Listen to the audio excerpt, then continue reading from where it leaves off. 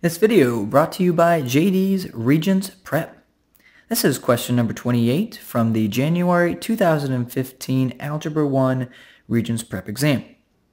This question asks us to subtract 5x squared plus 2x minus 11 from 3x squared plus 8x minus 7, and it wants us to express the result as a trinomial, which is basically just a polynomial with three terms.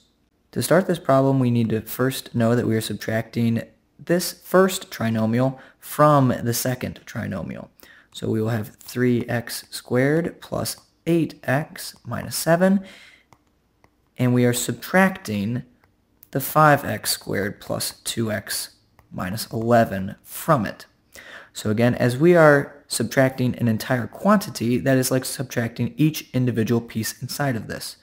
So really we have 3x squared plus 8x minus 7, and we're subtracting the 5x squared, we're subtracting the 2x, and we're subtracting a negative 11, which is making it adding. So now we just have to combine like terms. 3x squared minus 5x squared is minus 2x squared. 8x and minus 2x is plus 6x. And then minus 7 and plus 11 is plus 4. I hope you found this video helpful. And as always, thank you for visiting JD's Regents Prep.